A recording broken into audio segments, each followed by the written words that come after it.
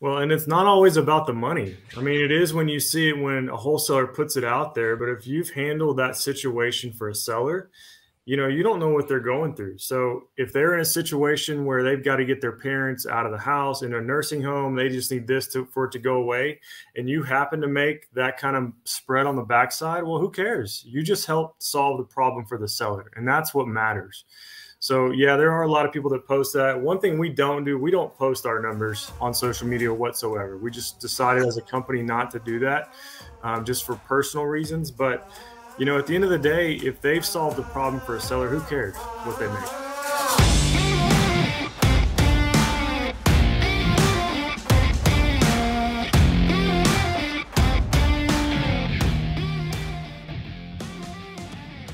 Hey friends, it's Brady with Carrot, and I just wanted to give you a real quick context about what you're about to listen to. So a few months ago, we had our biggest event of the year. The Carrot Summit It was an online summit for investors and agents. And this was one of the most popular sessions, one of the highest engaging sessions that we had during the whole event. And I feel like this is one of the things that real estate investors and agents can sometimes shy away from. It's not the easiest thing to talk about. And so our whole goal with this conversation on the ethics of wholesaling was to talk about the things that we don't see other people talking about and to shed some light on the people who are doing real estate investing really well, honestly, and ethically, and to highlight those people. And as well as wrestle with some of the questions and topics that are not easy and not black and white to figure out. About how much wholesalers get paid, about regulations, about how to handle sellers. And so this is a session from that Carrot Summit, a big event that we did. And it was so awesome that we're giving it away to you for free. There's no strings attached. And make sure to follow our YouTube channel and subscribe to the podcast so you can catch part 2, which will be coming out in a few days of listening to this. And so hope you enjoy part 1 and part 2 and enjoy this episode. Oh, we're here. We're getting to it. What's up, everybody? How are you all doing? Great. What's up? Doing well, thanks. Yeah, excited to be here.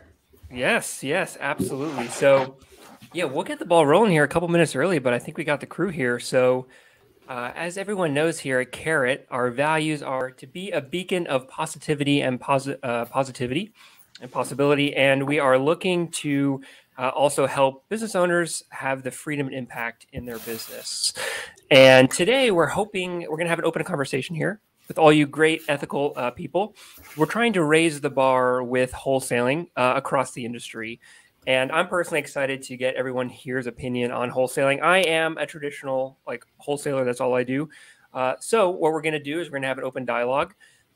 We'll see where it goes. I'm excited. And then if you guys have questions, pop them through the chat. And we will get to a large majority of the questions in the last 20 minutes or so. So with that being said, let's get to it. First question here. We're going to get right into it.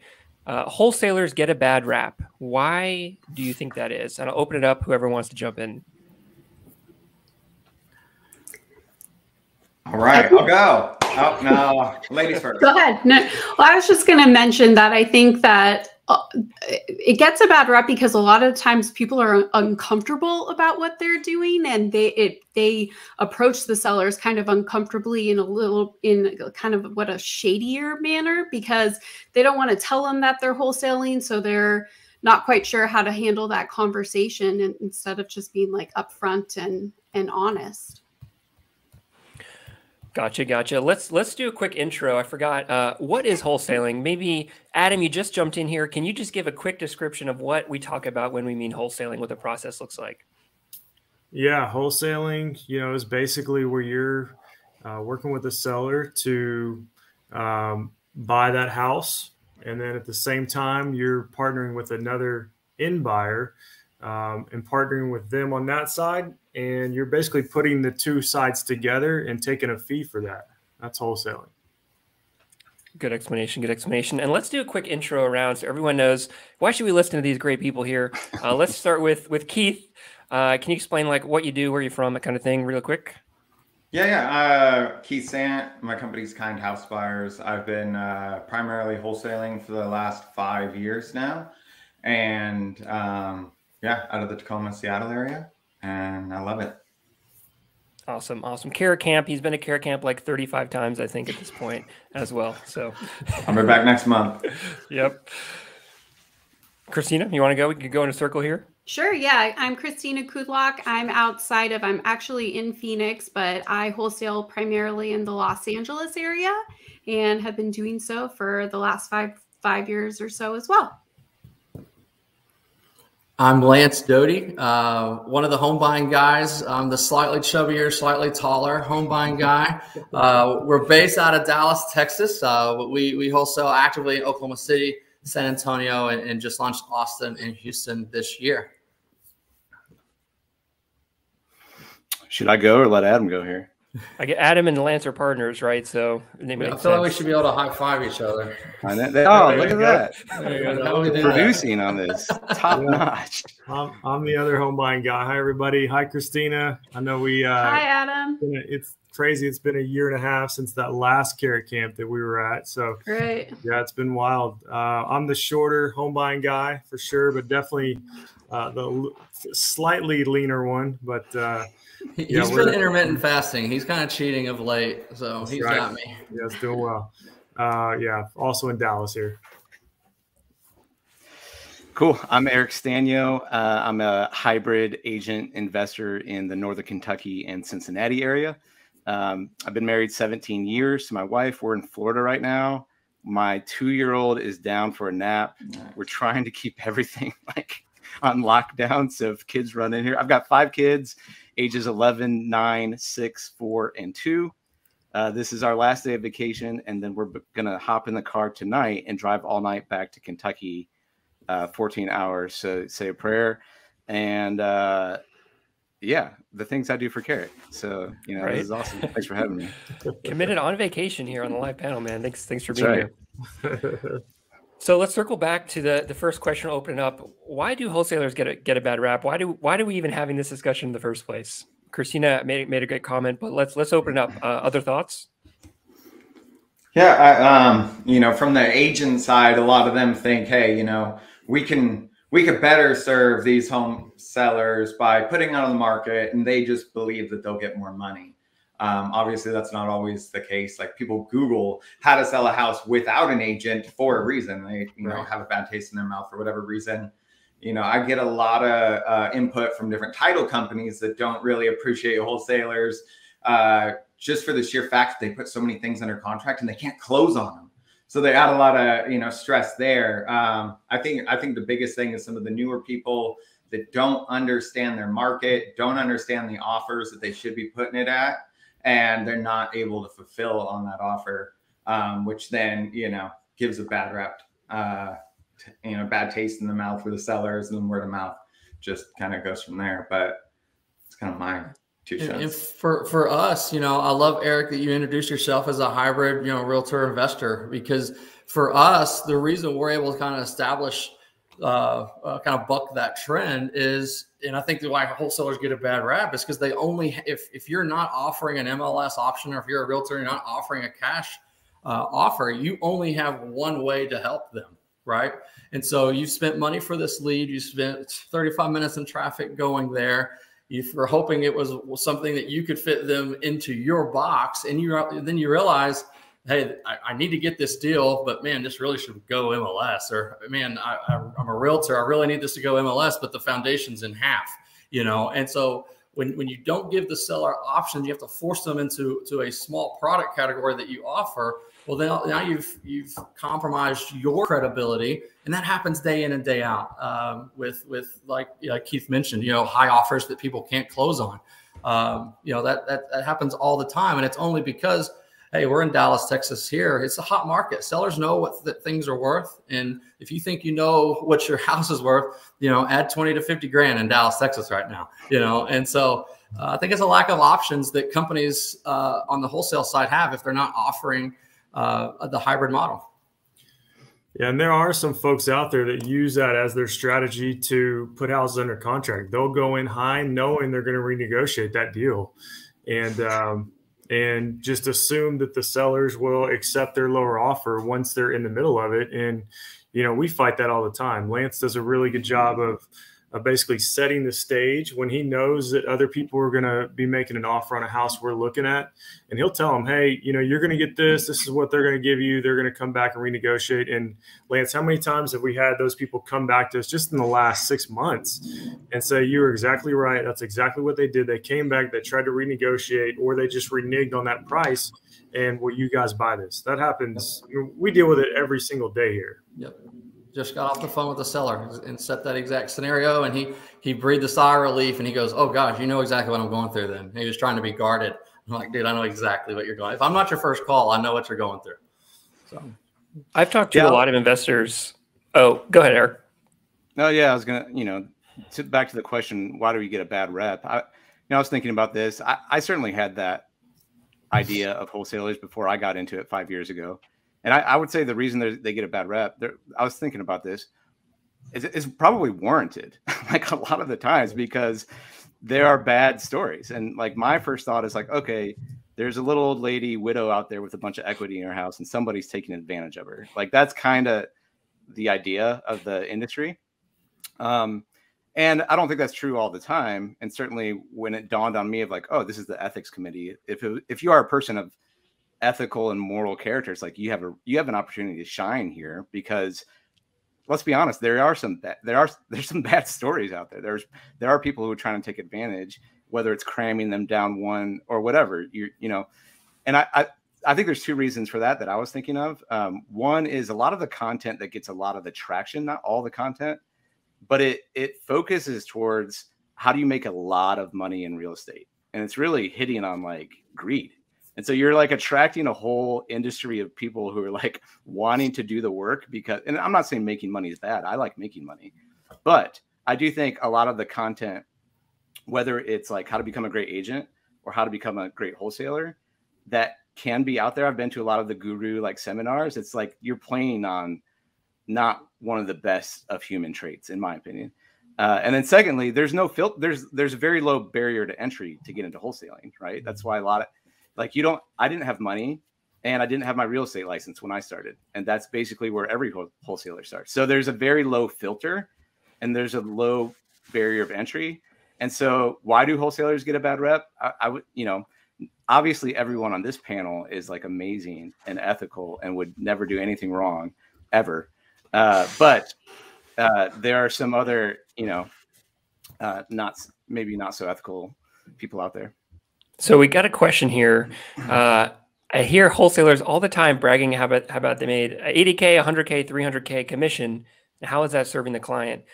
And let me just open it up. What do you guys think about this? Honestly, my biggest commissions that I ever got is when the seller told me their asking price. And I'm like, whoa, that's way less than I was going to offer. But you know, like, and I've even came up from there. I'd be like, you know what? Like, you're asking 75. How would you feel if I give you 87? You know, because I know, like, I'm going to make a lot of money on this. But yeah, like at that point, I feel completely fine. Like if they're asking a price and I'm able to fulfill that and make money, heck yeah. Well, and it's not always about the money. I mean, it is when you see it when a wholesaler puts it out there. But if you've handled that situation for a seller, you know, you don't know what they're going through. So if they're in a situation where they've got to get their parents out of the house in a nursing home, they just need this for it to go away, and you happen to make that kind of spread on the backside, well, who cares? You just helped solve the problem for the seller, and that's what matters. So yeah, there are a lot of people that post that. One thing we don't do, we don't post our numbers on social media whatsoever. We just decided as a company not to do that, just for personal reasons. But you know, at the end of the day, if they've solved a problem for a seller, who cares what they make? Yep. And, you know, one thing we explain, of course, we are hybrid and we try to use that to separate ourselves, because when people Google us, we're usually competing against iBuyers, right? And cash buyers. So we try to really separate ourselves early in the first conversation. And one of the things I really like to let people know is, look, guys, there's a lot of reasons why you would sell your house cash. But for the most part, there's two main ones. And that's you're in financial distress. Something has to happen in the next 7 to 10 business days. We can step in. or the property is in ear repair and no one that's responsible for the property has the means to get it out of that ear repair. If it's any other scenario than those two, we would love to work with you and help you get down the road. To Anna's question right there, they seem to forget about helping sellers and being a solution for them. And that is our motto: buying, selling, helping, and I probably turn away more deals than I sign, than we close a year. And it's because maybe I'm too honest, but if I was that seller's brother or I was, their counsel, I'm going to tell them, here's what it looks like, and it's real easy to hang up with me and be like, dude, that's right. And then the next guy calls and just offers 45 grand over, then spends the next 4.5 weeks renegotiating him down to where I was at. And I probably lose that deal because I wasn't willing to mislead and renegotiate. But man, it's all about putting that the puzzle together, helping the seller accomplish their goals. And sometimes we've had some big commissions like that, not in the 300s, but close to 100.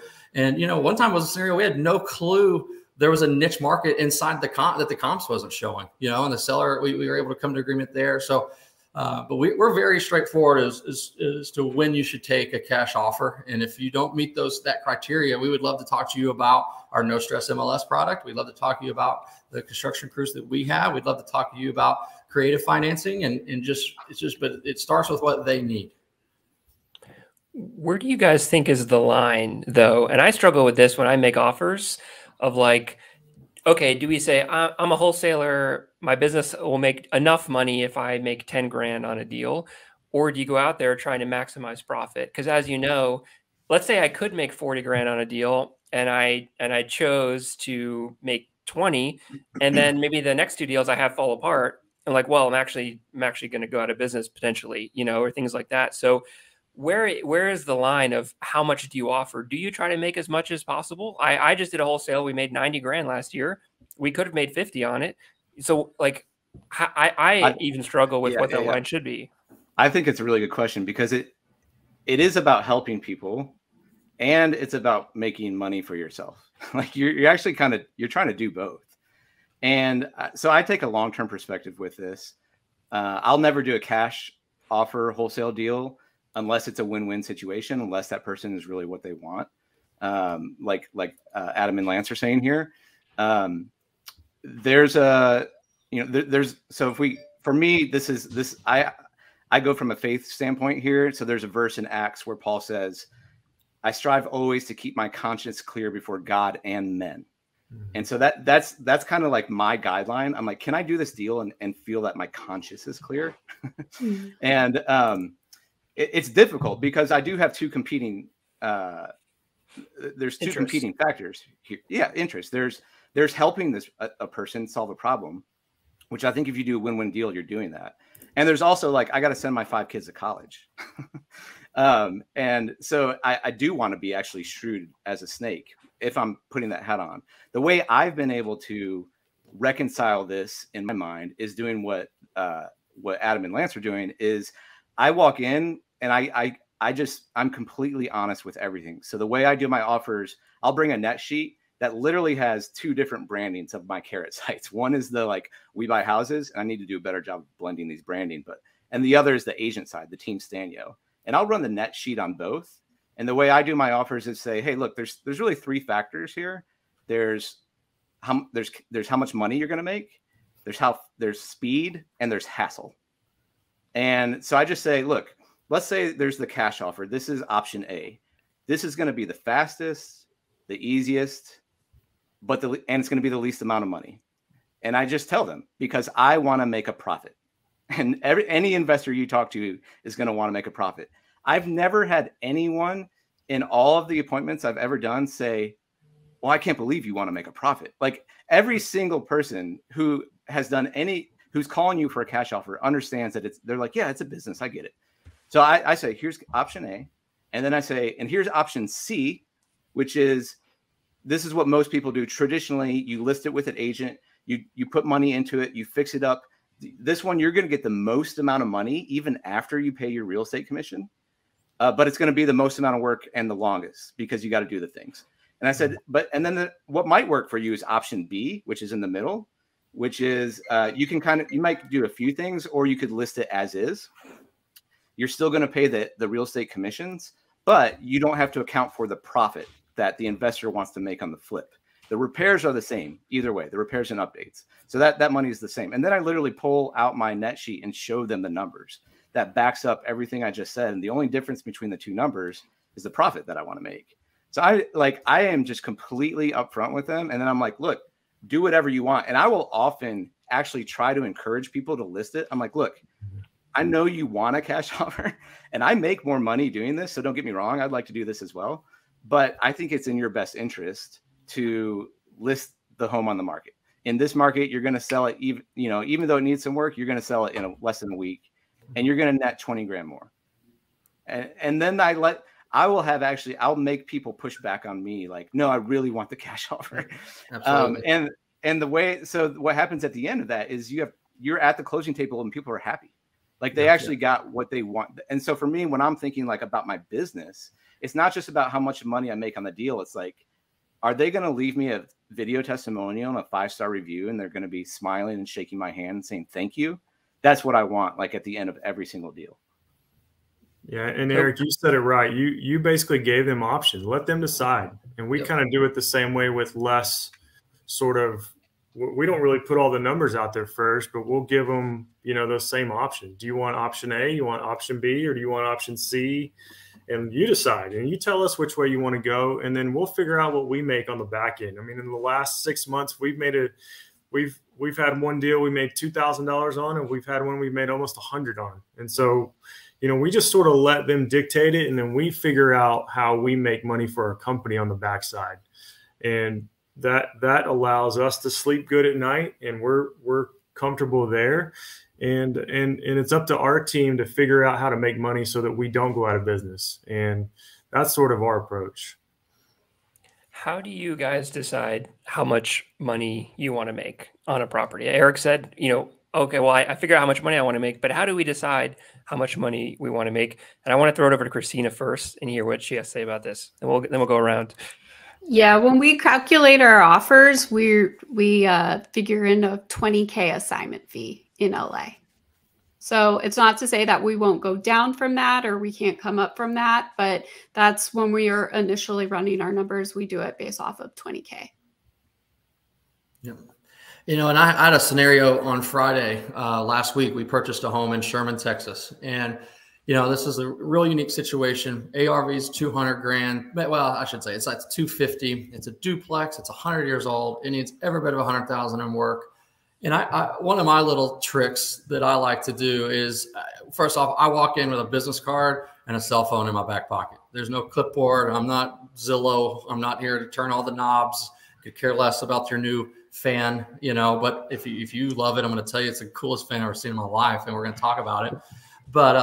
But as I ran my math for him, I showed him, my offer is closer to 70, 75, right? And I'm just, and I know he's bought this property for 65 grand 3 years prior, and he needs about another 25 on top of what the return he would like to have to get to the next step. Okay. So I know he needs 95 to get there. That does not fit into my math at all. I mean, if I follow realtor math 101, I'm losing 25 grand here, right?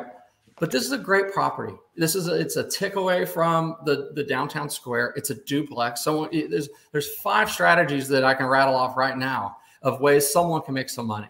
And so I explained to him, I said, look, man, if I'm shooting you straight, my offer 70. I said, but that doesn't help me create, a lifelong customer in you if I just give you what I need the house for. That doesn't make me, someone that an authority in the space, someone that really changes your life. And so I was like, here's what we can do. You need 95 because he wants to go buy a mobile home on 4 acres outside of town.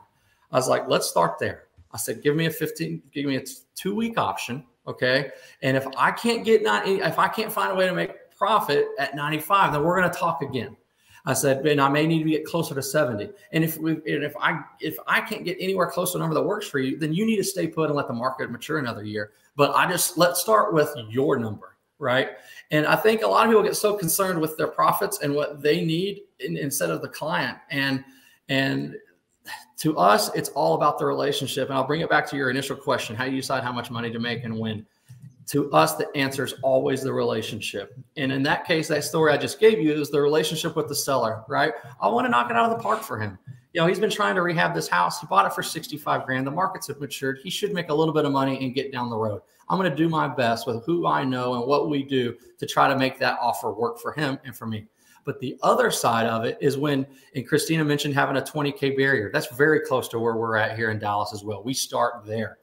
But if I know I can make 45, if I have a showing and bleed all my buyers dry and have them bid each other up, I would rather make 35 or 25 or 20 and give it to a pocket deal, give that pocket deal to a guy that I know is going to buy 10 more houses from me one day, right? I'm only as good as my buyers. So I could give two rips about an extra 10, 15, 20K, 2K, whatever it is in a scenario of, do I want to make the most money every time? Absolutely. But I want to build a relationship every time ahead of that. And it's sometimes it's great. We did a behind the deal on the win-win-win deal we had in Van Alstyne, where we helped the seller, we helped the buyer, we helped the neighbors. It was awesome. And we made a ton of money. But sometimes it is, you know, the seller has their price. Here's where I can move it. Man, I haven't sold this guy a deal in a while. He's a good guy. He took care of me when I was only doing 10 deals a year. You know, let's let him have it for his number, and we'll get it back on the next one. But the answer is always the relationship.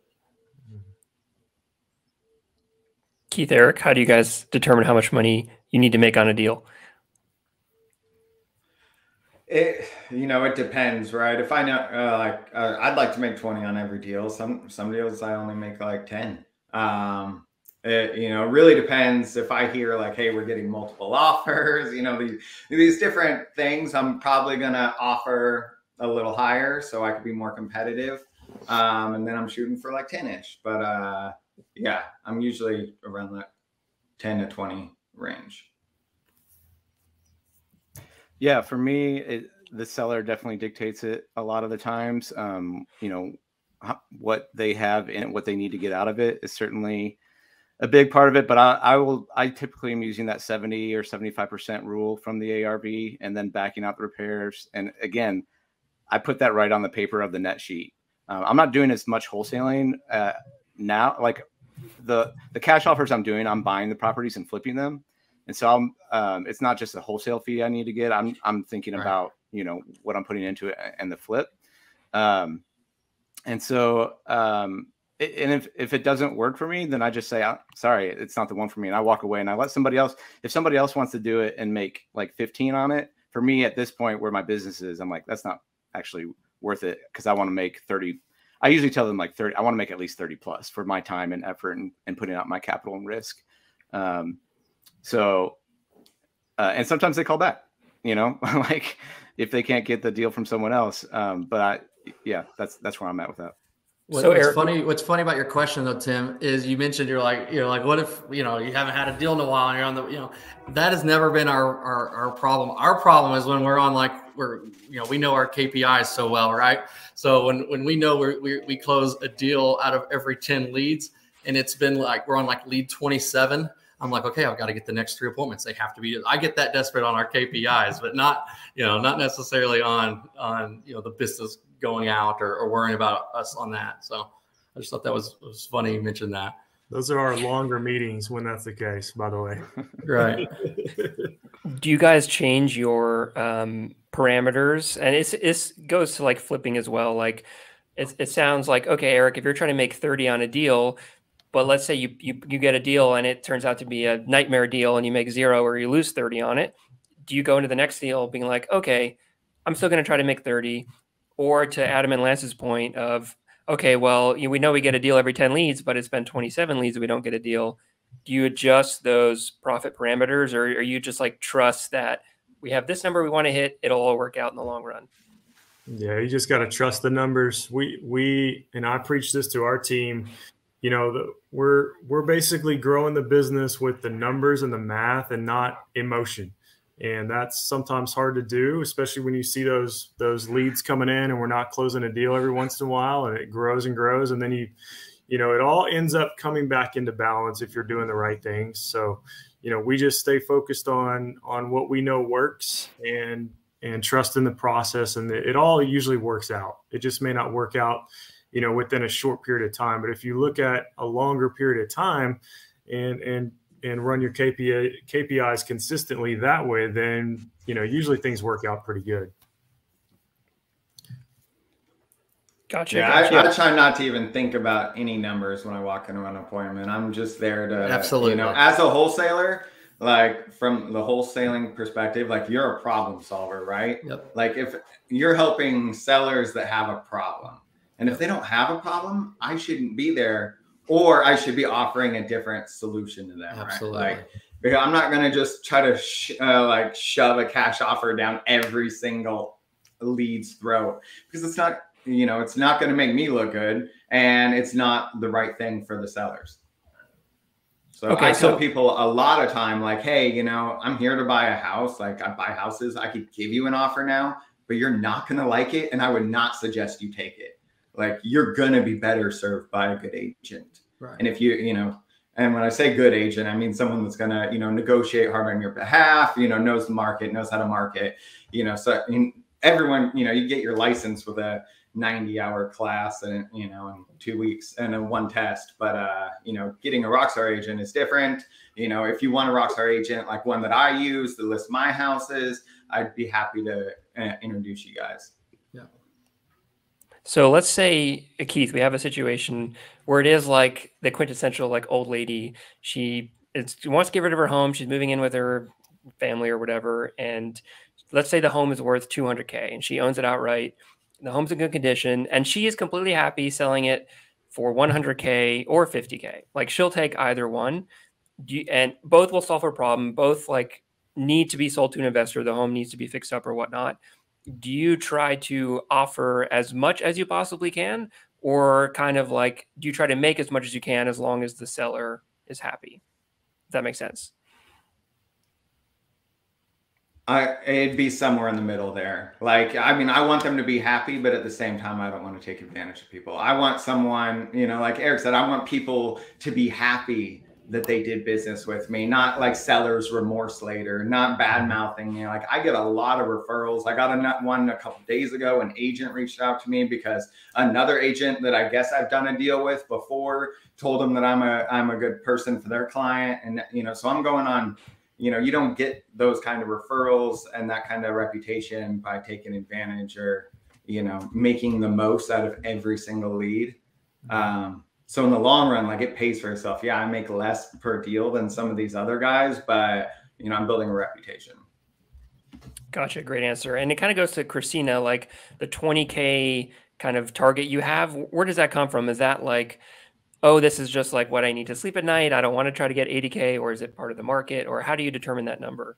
Yeah, it's kind of part of the market. I mean, Los Angeles is a higher dollar market than most other markets. So it comes from that, and just knowing our cost per lead and stuff, and what, you know, all feeds into it. But we do, I mean, not every deal we do is 20K. We've done deals for 5K. We've done deals for, and deals for more than 20K, but it's kind of the same as what Keith was saying. Like, all of our biggest deals have come from people giving us their price and us actually even paying more than what they were asking, just because we knew it was going to be a fat fee. And we really did want to not take advantage of anyone and make it feel like it was still a win-win for them, not just taking advantage of someone who doesn't quite understand the market.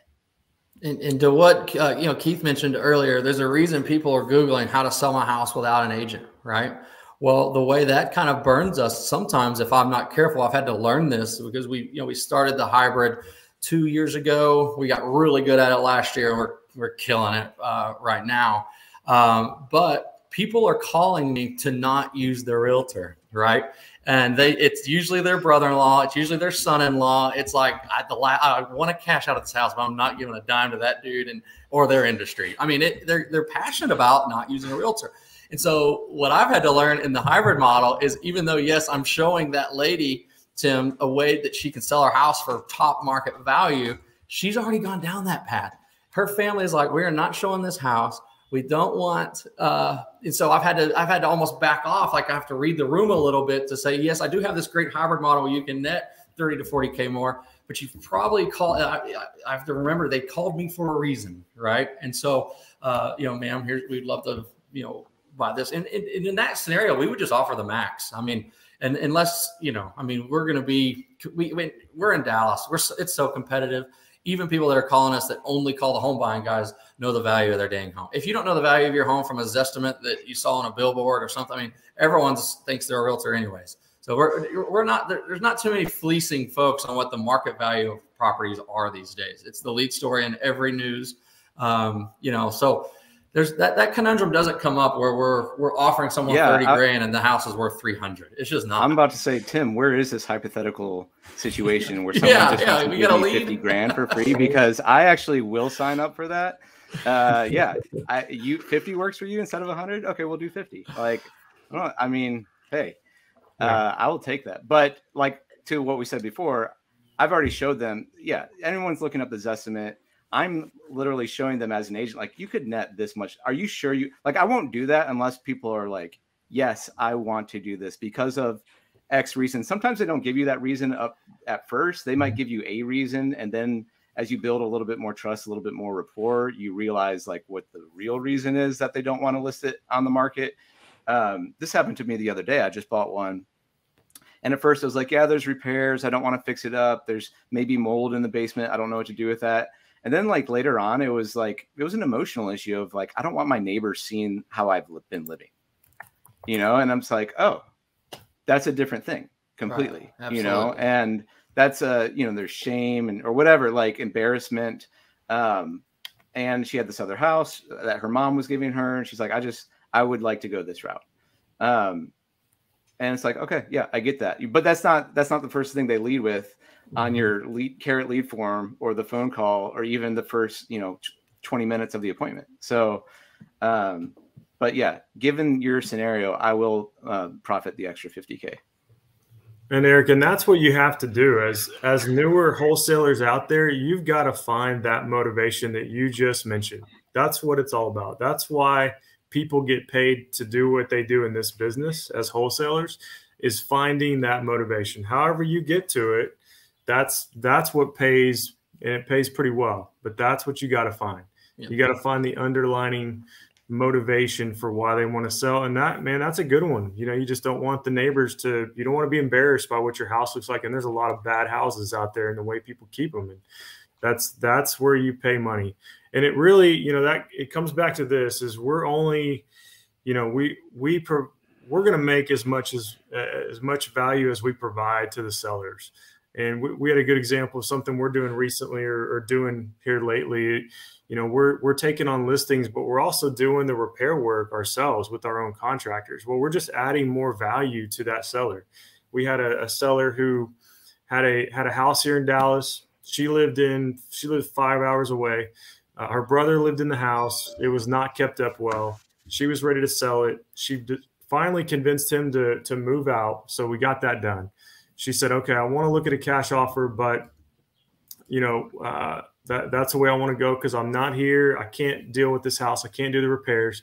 So we came in, we made her an offer. We were 40 grand lower than the next guy. The next guy she signed the deal with, he backed out. She came back to us and said, hey guys, what can you do? We said, let's do this. We'll list the house for you. It's vacant. We'll handle all the repairs. We'll sell it for you. You will make more than you would have made with that cash offer with the other company, and everything works out.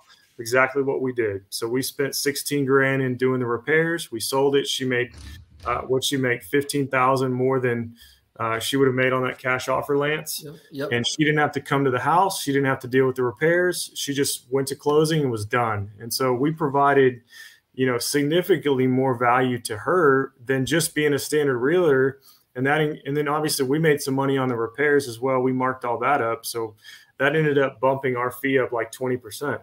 And everybody's happy. So it's all about what kind of value you can provide to the sellers at the end of the day. So in that instance, you were the realtor and the contractor. And you made money with those two solutions. We made money with both. Yeah. Gotcha. So this is the situation that happened to me. I was mentioning that 90K wholesale deal I did. And I'd love to know your guys' thoughts on it. And this probably will never happen again. But we had a seller call us and they were asking $250 for their property. And we ran the numbers and we I forget what the ARV we determined, but basically we offered her 160 on it. Like we thought 250 was super high. She ended up accepting it. And then when we blasted it out, turns out we grossly underestimated the ARV, and the offers that were coming in were actually 250 for cash buyers. They were exactly the same as what she was asking for, but now we had a 90K spread. So we ended up taking the 90K spread there. But I'm curious to think, do you guys think, or even anyone in the comments, was that unethical to do? Do you think at that point we should have raised our offer for the seller? The seller was still happy. We ended up like buying it. We didn't just assign it. But I'm curious, that kind of situation, does that happen to you? And what are your thoughts there? Yeah, if the seller's happy, I'd leave it. Yeah. You know, I've jumped up a little higher than they're asking when I knew that they were going to get multiple offers too. Like, but if I went higher than they're asking, because just getting them to sign the purchase and sale agreement is just one thing. You still got to get them to the closing.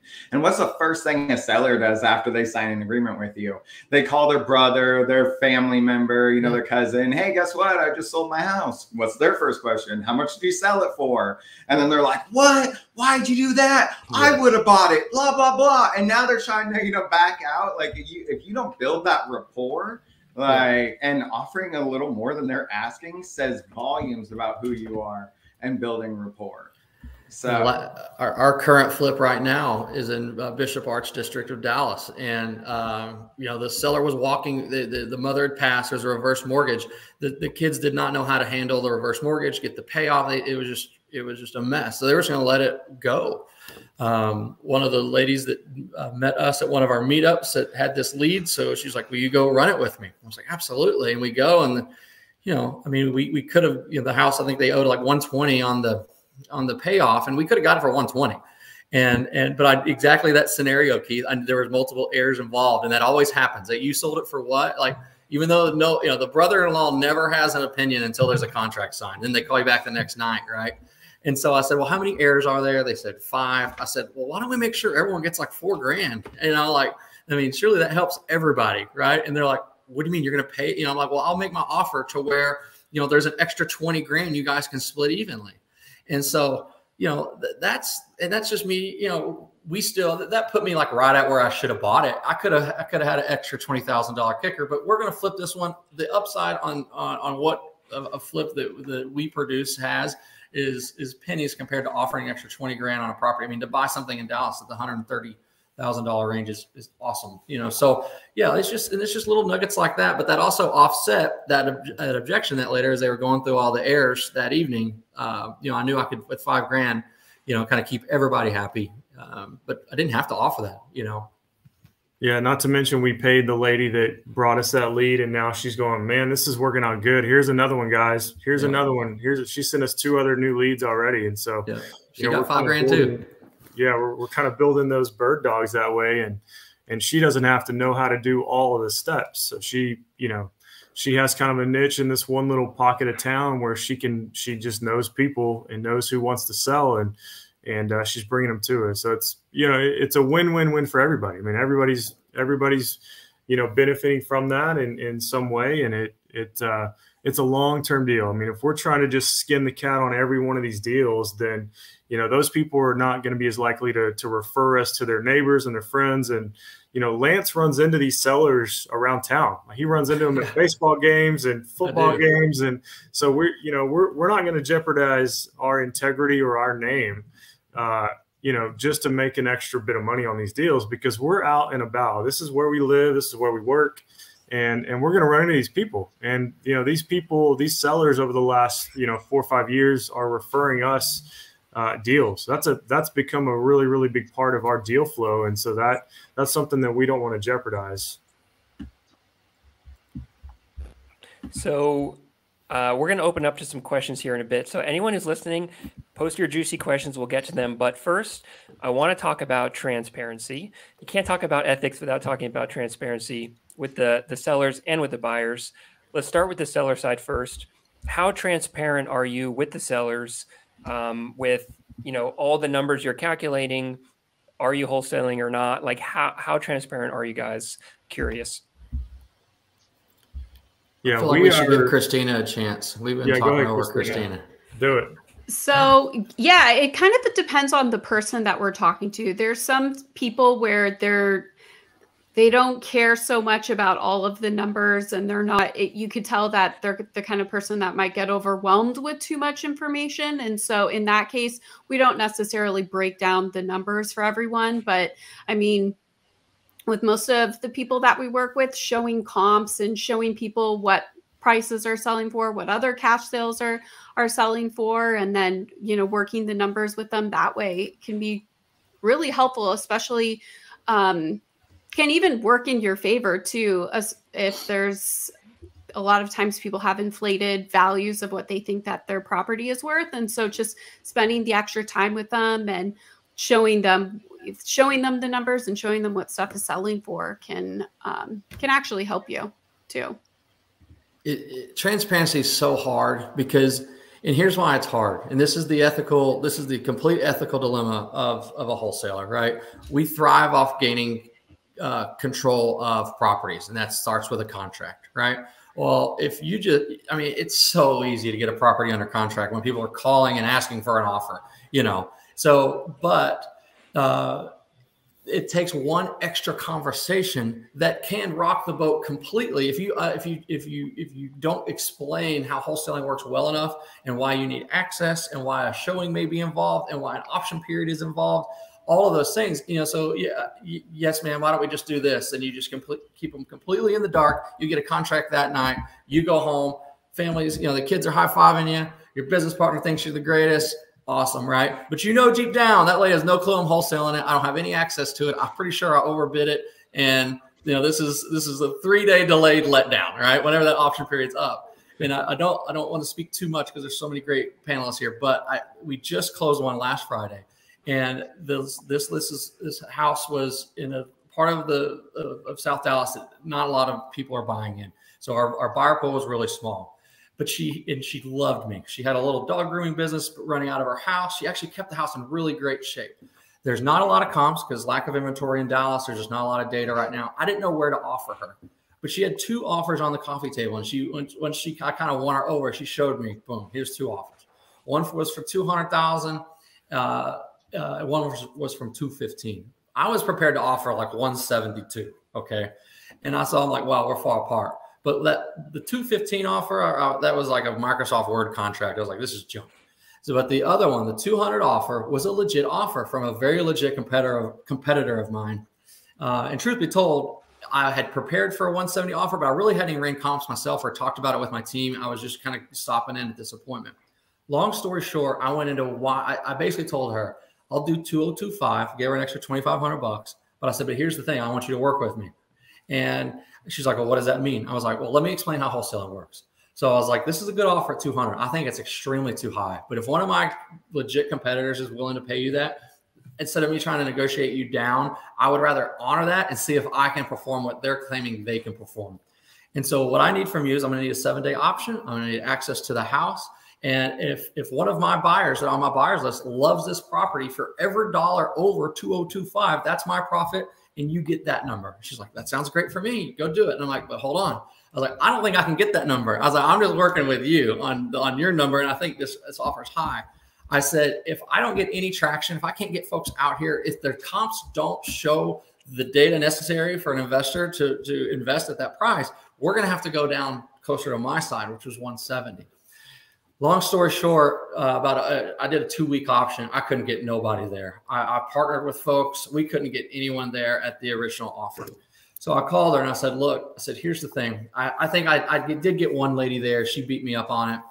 And long story short, I needed the house at $170,000. So I called her and told her, I said, look, you know, here's where we need to be. This is where the offer should have been in the beginning. We worked it for 2 weeks your way. Now we got to do it my way.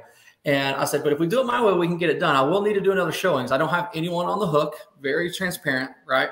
And she was like, you know what? She said, give me an hour. I'm going to go through your reviews. She called me back an hour later. And she said, there's not one person that was unhappy with the offer you made, not seeing an offer through.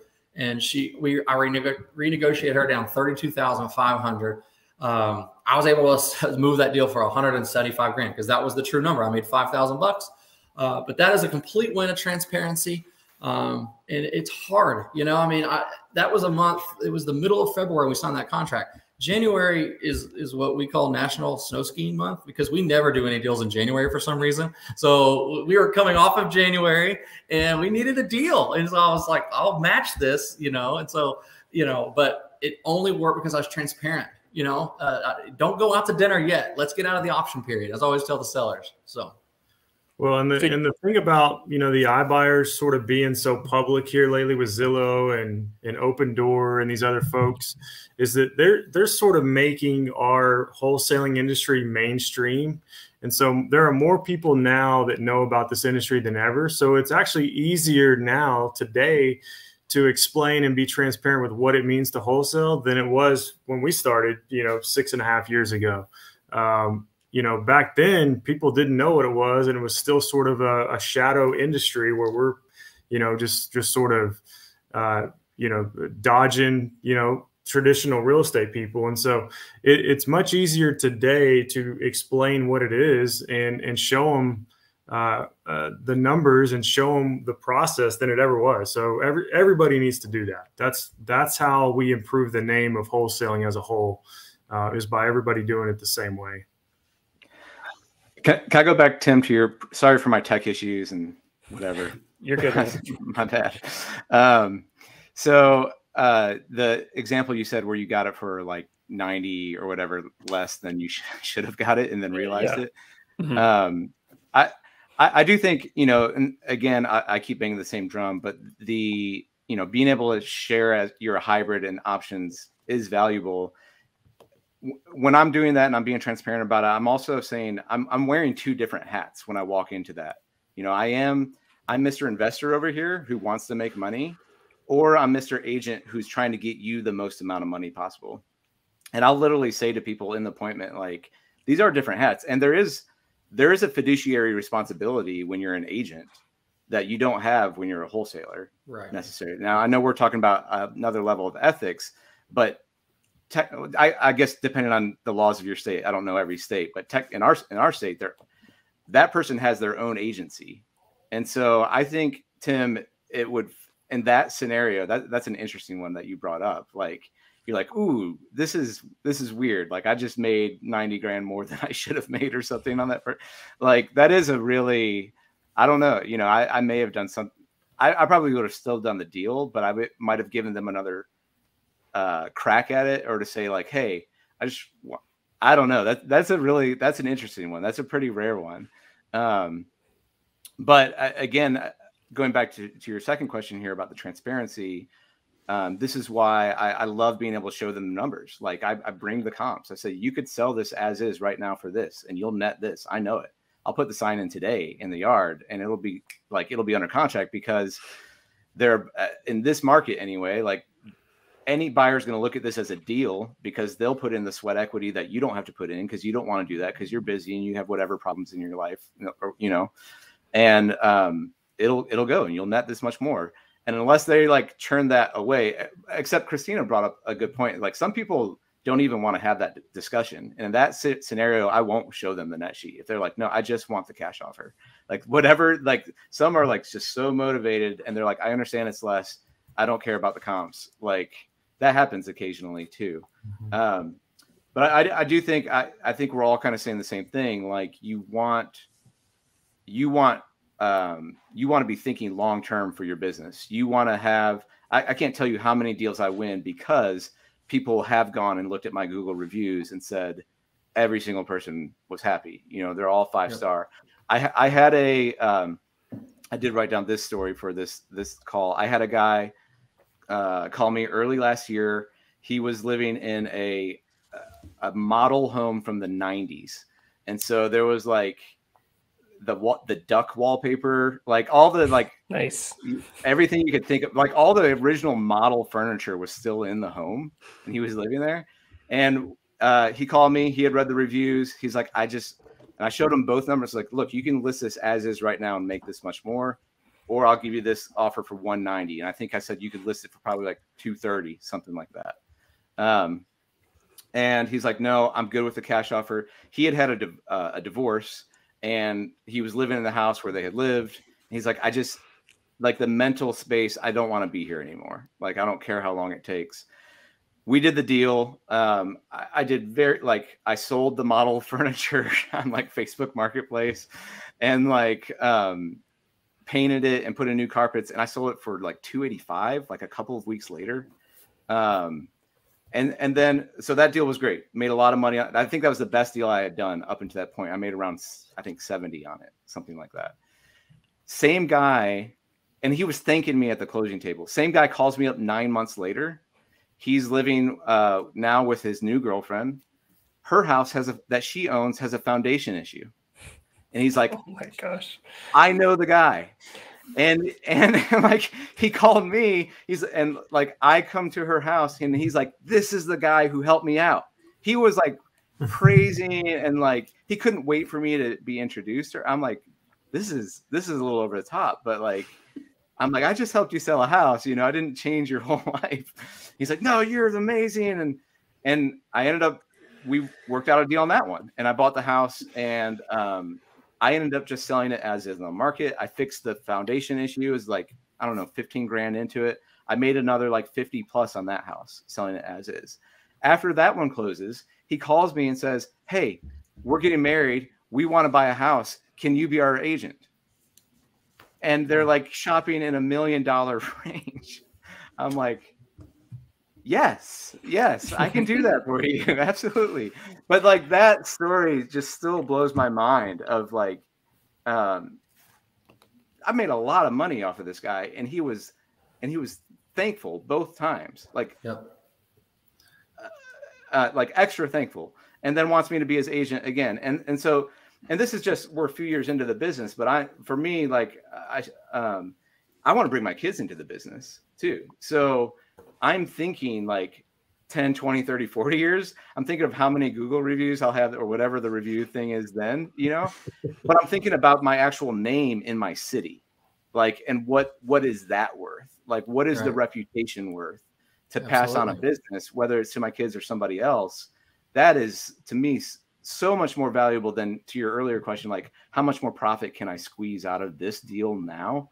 And I think that's what Lance and Adam are saying too. Like, the relationships long term are just so incredibly valuable.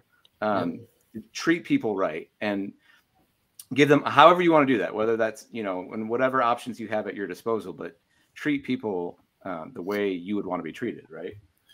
So the neatest thing, go ahead, real quick, guys, this industry is difficult. You know, everybody posts the $50,000 and $80,000 wholesale fees and all that. You know, what you don't see is, you don't see us working on Saturday nights and Sundays and, you know, 30 days in a row, and, you know, taking calls like Lance when you're on a date night and you have to just cut bait and go to an appointment. You know, you guys, those people out there don't see all that work. This is not an easy business. This is not an easy job and an easy, you know, role to fill. And so, you know, you talk about that time, that, you know, those types of values you provide, Eric, and you should be paid well for that, man. You did a lot of stuff for those people, and it's not easy. And there's a lot to it that goes into it besides the part that you see, which is the money at the end. And, you know, so people that are getting into this, that are new and have never done this, you know, hey, you know, watch our Instagram and you'll see me posting, you know, Saturday mornings that I'm running, you know, lumber to a flip, and, you know, Sunday afternoon, Lance has to leave his kids and go to an appointment. You know, there's a lot of sacrifice that goes into this business as well, that, you know, that is warranted for the type of rewards there are, if you can provide that kind of value. And so it's not all gravy, but, you know, it does pay well. And I think, you know, this is, I've been really, I'm a sales guy, man. I hope my title is never greater than that. I just want to be the most proud sales guy ever. But this is the first time I've been able to use the skill set of connecting with people and truly help people, right?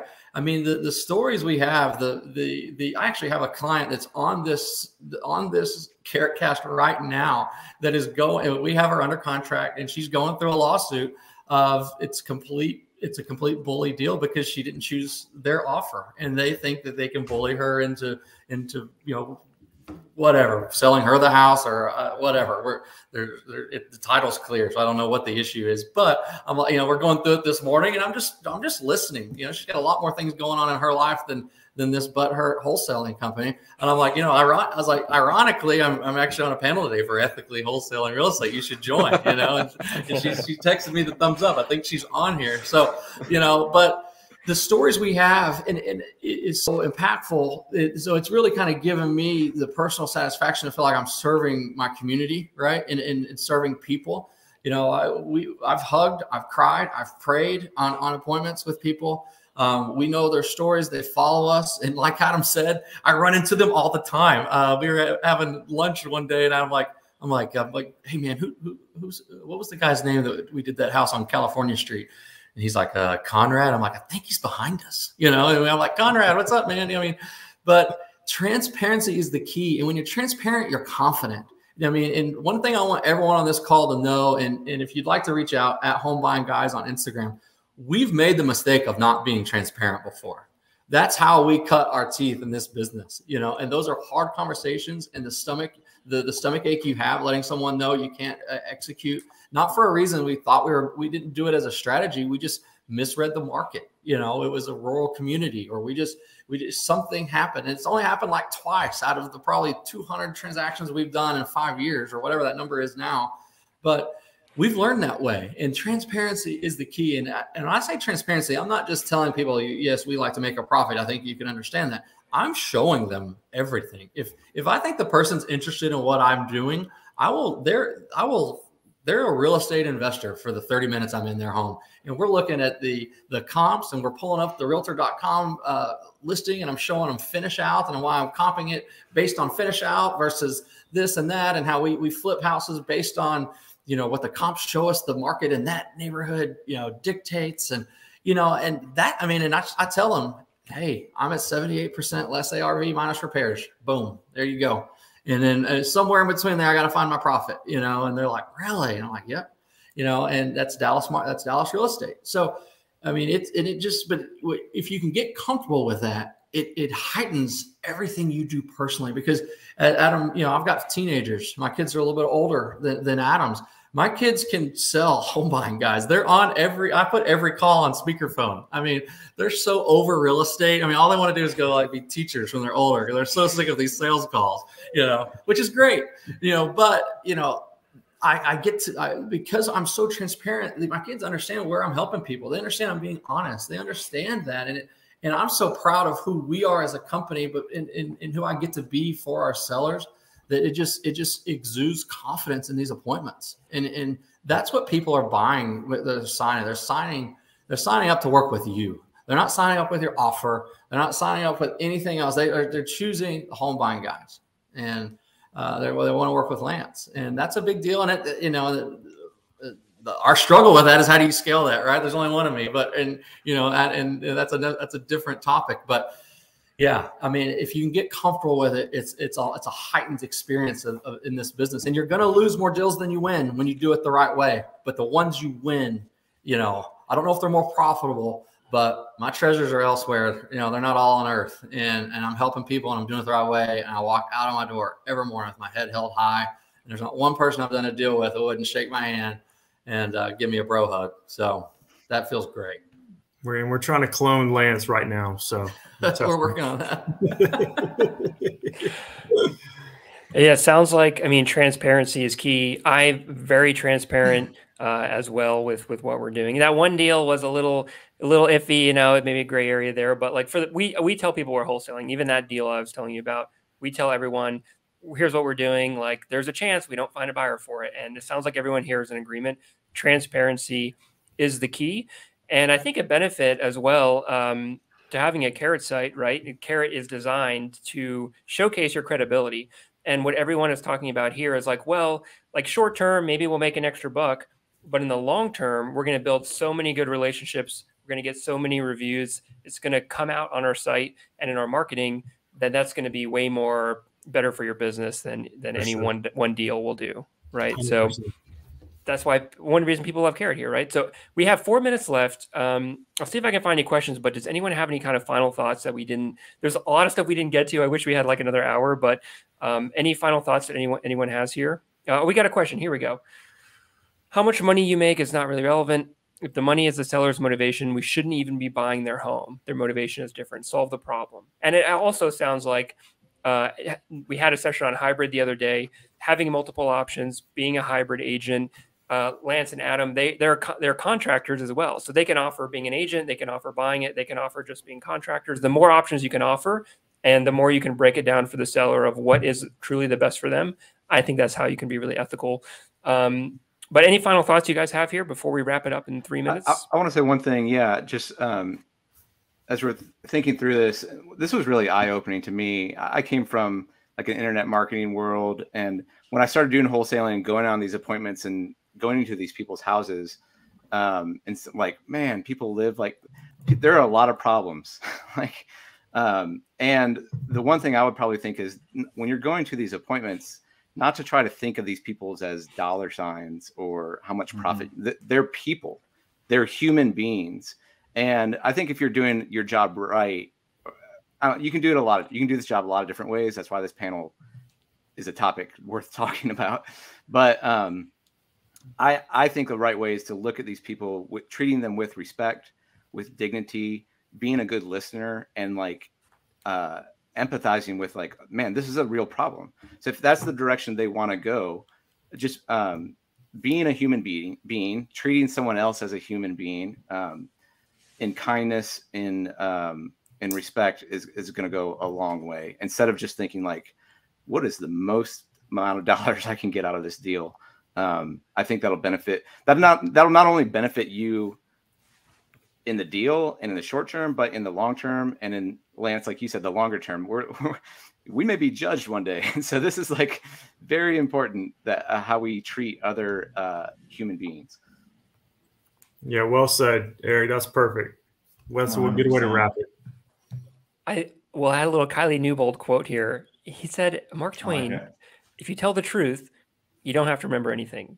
And like he said, trying to get to the closing table can be tough, but if you're completely honest about the whole process, you won't really be stressed out at the closing table because everybody knows everything anyway, right? So this has been great. Thank you, everybody. I know this can be a tough topic to talk about, for sure. I appreciate everybody being on here. I love everyone's points of view. So thank you all again. Carrot, thanks to you. The Carrot community, thanks to you. And this has been great, everybody. Thanks again. Thanks. Thanks, Tim. Thank you, Tim. Later, guys. Bye, guys.